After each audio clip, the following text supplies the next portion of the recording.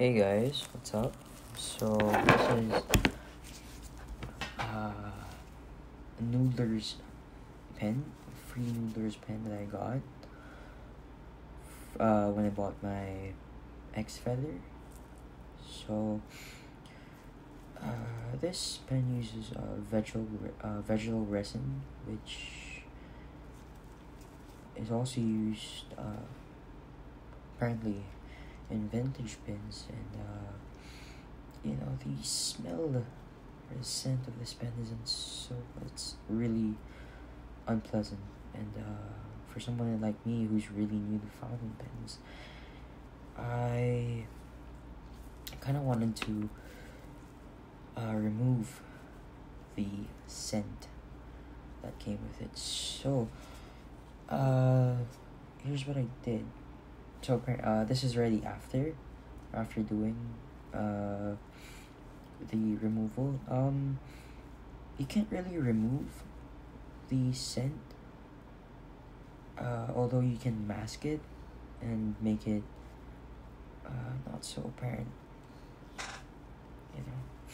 so okay.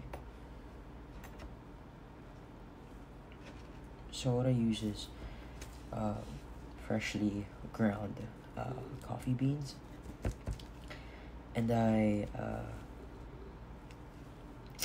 placed it, or submerged it. What I did is just placed it deep in coffee beans. Ground coffee beans, and I let it stay there for about 2 weeks. 2 weeks to a month, because I actually forgot that I had it under coffee beans. So yeah, I actually lost track of time, and I just placed it like that. And after 2 weeks, you're going to notice that this smell is still there, but it's not as strong, and the smell of coffee beans, or the ground coffee, I keep saying coffee beans, I'm sorry, the smell of coffee beans, here we go again, the smell of coffee kind of sticks to the resin, and kind of makes it smell like an espresso, or like a French roast, which is really pleasant, to be honest. I like it better than the original smell of this vegetable resin. So as you can see, the pen is really dirty. I don't know if you can see that. There's like ground coffee inside, and what I don't recommend doing is disassembling the pen and doing this, because what I did was I disassembled this. As you can see, the nib isn't even there. Like, the nib isn't there. I removed it. It's here. See the feed and the nib? I removed them. I removed it.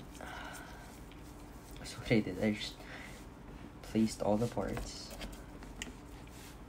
like that. And then I placed it like that. But the problem with doing that is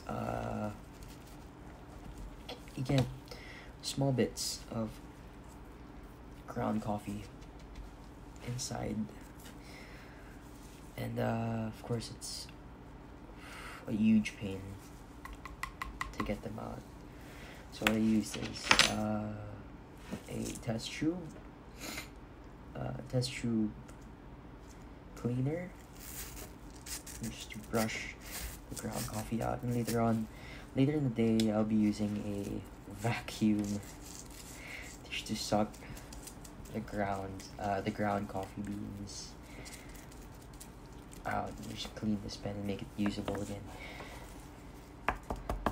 So yeah, and that's pretty much it, guys. That's how I remove the smell from the Noodler's pen. If you like this video, kindly like and subscribe for more. Wait for my new videos. Thanks, guys.